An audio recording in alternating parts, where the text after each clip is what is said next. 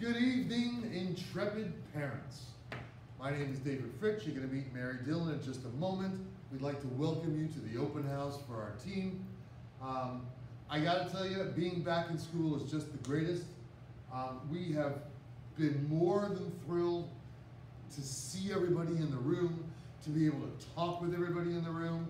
Even if it's only half their face, it's okay. I'm glad that they're here. We are so optimistic about the year. We're going to keep that running as long as we can. It's going to be great. Thank you. Let's move on. Here's some of the things that we're going to talk to you about. We're going to talk to you about communications and student goals and what you can do as a parent and where your place fits in, what the kids are doing, what we're doing, all of that. All right. I'd like to introduce you to Mary Dillon. Good evening. To echo what David said, we are excited to be back. There's a different energy in the building and we're just thrilled to have everyone back, and it's because of our students that that's possible. So thank you for watching. We wanted to get to the nitty-gritty of things in a short amount of time. We've had a lot of questions about extra help. So my extra help runs on Wednesdays after school. Mr. Fritsch's runs on Thursdays, and it begins at 2:40, ends at around 3:15. Students, we ask for them to bring a specific goal or a question, not to just come. We'd love for them to kind of advocate for themselves and come with a goal in mind. More nitty-gritty stuff. We have different ways that we communicate here in the middle school. We have interim reports and report cards. Our first interim report will be ready around the end of October. October 29th is the date that we've been told that they'll be available on the parent portal and Infinite Campus. And when you look at the interim, you're going to see a grade range, not a definitive grade. Report cards will come out 3 times a year as well as the interims, and report cards will have letter grades, so more of a committed grade at the end of every trimester, and that first one will come out at the end of December, middle of December, December 17th. This is a sample of what an interim report might look like. You'll see your child's teachers' names with some comments and an overall grade range. It's really just kind of where we think your child may be at the interim part of the trimester. It's very smooth editing, us switching back and forth. I like that. In Schoology, you want to be able to check for updates, assignments, links. On the right side of the landing page, you'll see upcoming events. We're going to show you a couple of pages. So this is what your child's Schoology page should look like, and you will see where it says updates.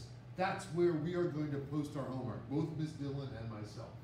You will also see in your materials the actual assignments themselves. Sometimes those are quizzes or files that we want them to watch. It can be videos.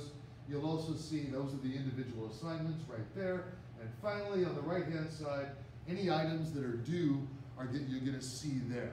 All right? Moving on.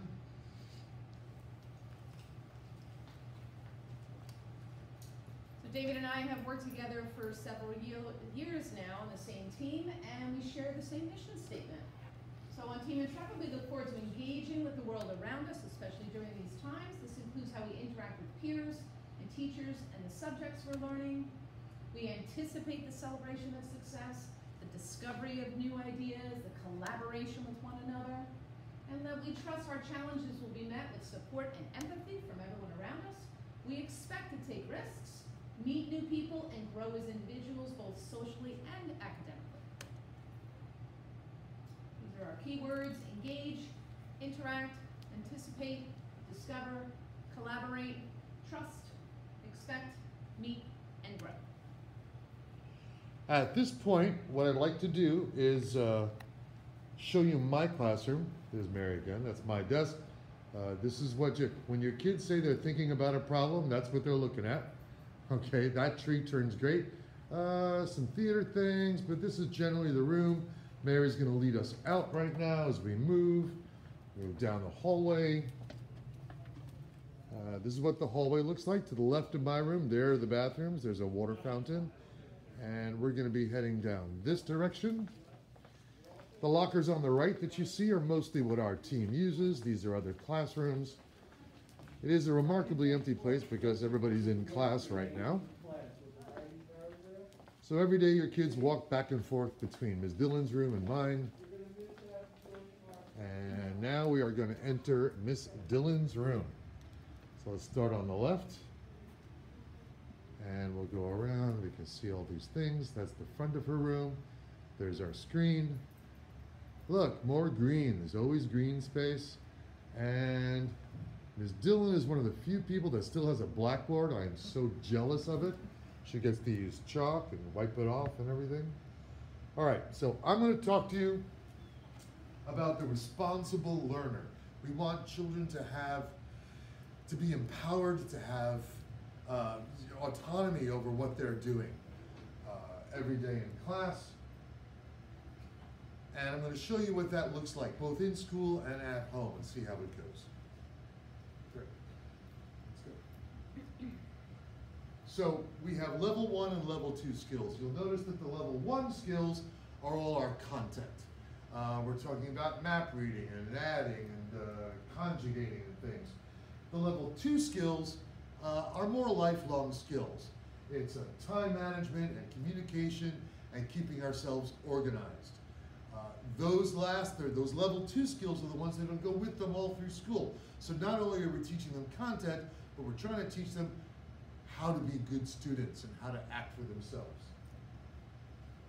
So let's talk about time management in school. So when students arrive in class, they should be on time. Their device should be charged. They get right to work in terms of classroom procedures. There's a do now, there's copy homework, there's take out last night's homework. There's all these things that they need to do. And what Ms. Dillon and I both really stress is that in that walk in between our classes, if they have to go to the bathroom, if they must have a drink of water, that's when they do it. But the moment that they cross the threshold of our classrooms, they are on the job. I think there's more. Make sure that their assignments are ready. And they use their independent time effectively. If they finish a problem, if they finish a paragraph, what do they do in the 5 minutes while we're waiting for the whole class? Are they going to start to run their mouths, or are they going to take out a reading book? Or are they going to study something from yesterday? Or are they going to look ahead? That's what we're trying to foster. What time management looks after school, in other words, when you've got them, here's what this is. Help them map out time after school. Not everybody wants to get off the bus, run home, open their books, and do their homework. We got that. So how much do you study each day? When do you do your homework? I have rehearsal, I have practice, I have horseback riding, I have to go see grandma, whatever those things are. Help them map out, I've got an hour block here, I got a half an hour block here, I need dinner, I got this. Help them map that out and how to organize their time each day. In terms of studying and projects, I was the kind of kid that was the midnight before. And I'm trying to tell people that's a difficult thing to try. How much are they going to do each day? If they know something is due next Wednesday, they do 10 minutes a day, that might just be enough to get it done. So we're trying to teach them that kind of thing. Communication, a responsible learner, is answering and asking questions. Those are the bravest people I've ever seen. Mr. French, I don't know what you're talking about. That sounded like Greek. What do you mean? What do you mean move the decimal point? They take notes. They're listening carefully. They do a lot of group work in both of our classes.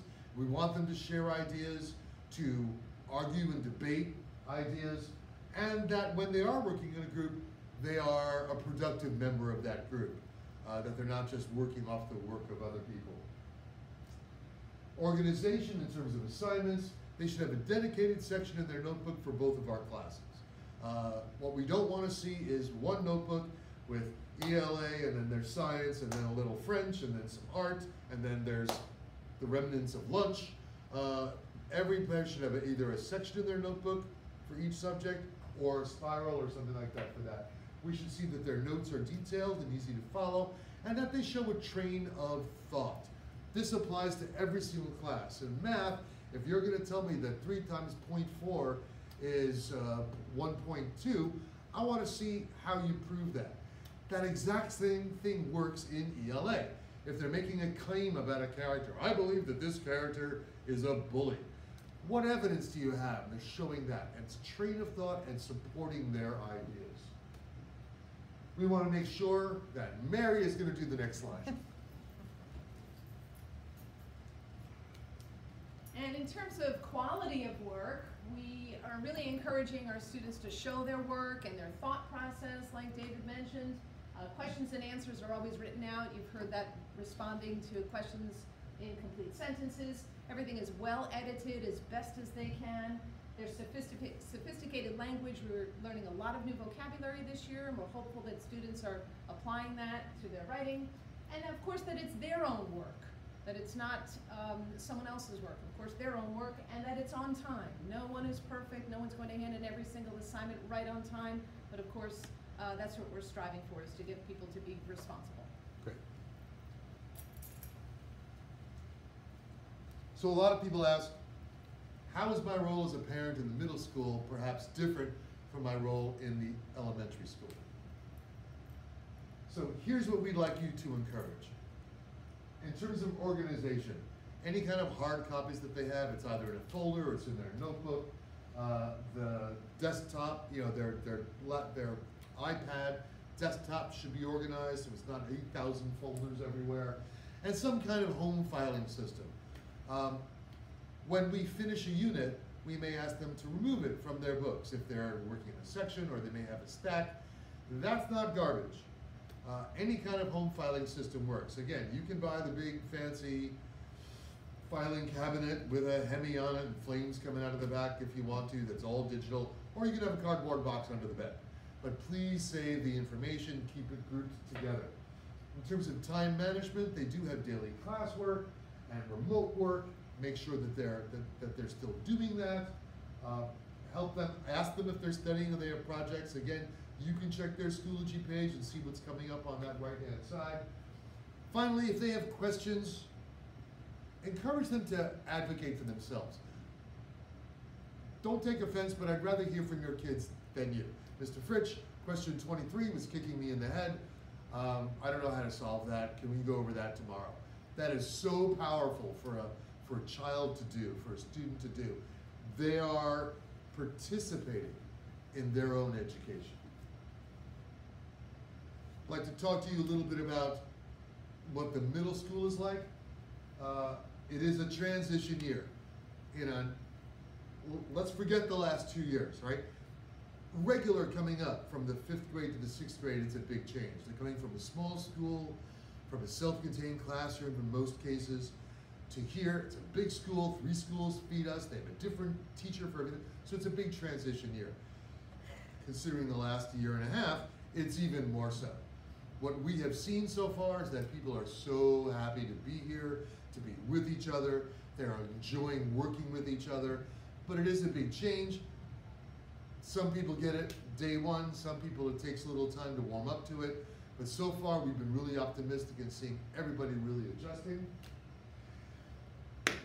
If this is your first kid coming through the middle school, we're starting with a little bit of adolescence, so buckle up for that one. Not only do they have to negotiate 8 different teachers and 8 different classes, but they also have to negotiate the social, nightmares of the hallways and the recess and all of that. So it'll be interesting. Some people are ready to take on the responsibilities, some not. And we will catch them. I'm sure you are wonderful 6th graders, and you can do 6th grade math, and you can write a fabulous paragraph. We want to know what the kids can do. If they start to struggle a little bit, that's a good thing. We will catch them. I do put an asterisk on that because it will eventually, with some people, need a number of folks to do this. And that's when we're going to need your help. So we may reach out to you at that point and say, here's what we're struggling with in school. Maybe you can give us some insight.